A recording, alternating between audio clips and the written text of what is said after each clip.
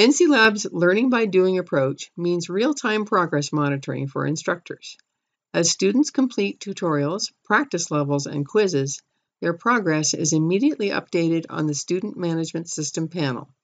The instructor can view total accumulated points, average quiz scores, and check detailed information by clicking on the icon for a particular level.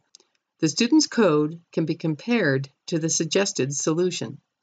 Data for selected students can be compiled in a spreadsheet report and exported to other programs. An instructor can also manage enrollment and lock or unlock different parts of a course for students. With these tools, an instructor can set deadlines, control the pace of the course, designate reviews, and customize access based on student readiness. However, the most valuable aspect is the real-time progress monitoring. As students work on the course, the instructor is free to work one-on-one or in small groups with students as needed. Students stay engaged by working at their own pace. The instructor stays informed. NCLab's Learning by Doing improves outcomes for both students and instructors.